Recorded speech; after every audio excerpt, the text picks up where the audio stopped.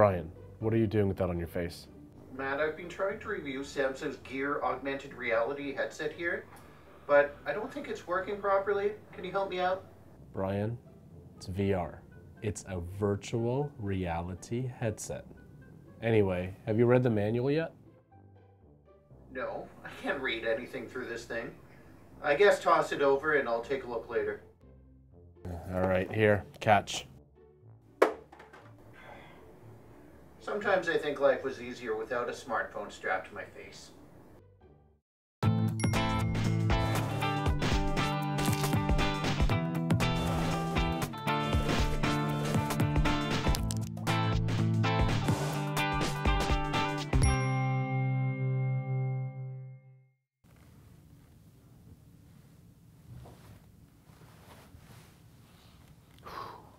Oh, hi, I'm Brian Jackson. Welcome to All Hands on Tech. This week, we're looking at the Samsung Galaxy S7 Edge, and we're talking about using it in reality and less about what it offers in virtual reality. The user interface offers a lot.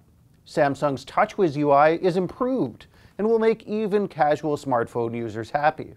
For those who want to customize their Android rig like they would modify a hot rod, there's lots of options for that too.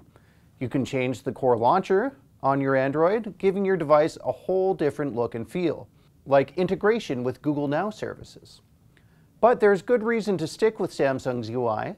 After making about, 76 different Android devices, Samsung seems to have struck the right balance of tweaking Android without cluttering up the experience. The Edge model gives access to a special Edge UX feature that users of the plain Galaxy S7 don't get. This menu slides out from the side of the screen with the swipe of your thumb. You can use it to quickly launch an app, or in many cases, access a specific task in an app.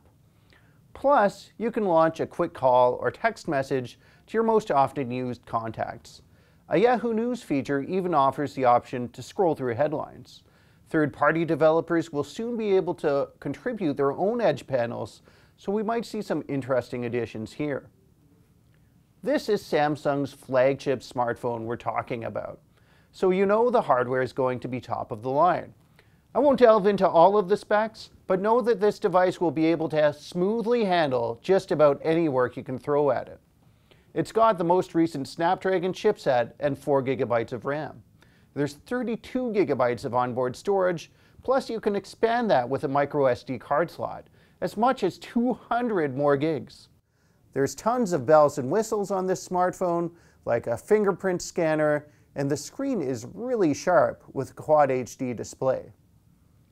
One amazing feature of this phone is the water resistance. If you've ever ruined your smartphone from dropping it into a puddle, or worse, you'll appreciate that this device has a really good chance of surviving a bit of a soaking. If you have last year's Galaxy S6 or S6 Edge, there's probably not enough motivation to upgrade here. Yeah, the designs are slightly improved, the specs are a bit better, but I don't think it's enough to get more people to open up their wallets again. If you're trying to make the choice between the Galaxy S7 and the S7 Edge models, screen size might play a factor. You might prefer the smaller 5.1-inch S7, but know that the curved screen and backing on the Edge make it surprisingly easy to handle for such a large device. The only other major difference is access to the Edge UX productivity features. If you're buying these smartphones off contract, expect to pay $1,000 Canadian for the Galaxy S7 Edge. The plain Galaxy S7 is $900. They're available now. For itbusiness.ca, I'm Brian Jackson. Thanks for watching All Hands on Tech. Hey man, thanks for checking out that Gear VR headset for me. Can I have it back now? Matt?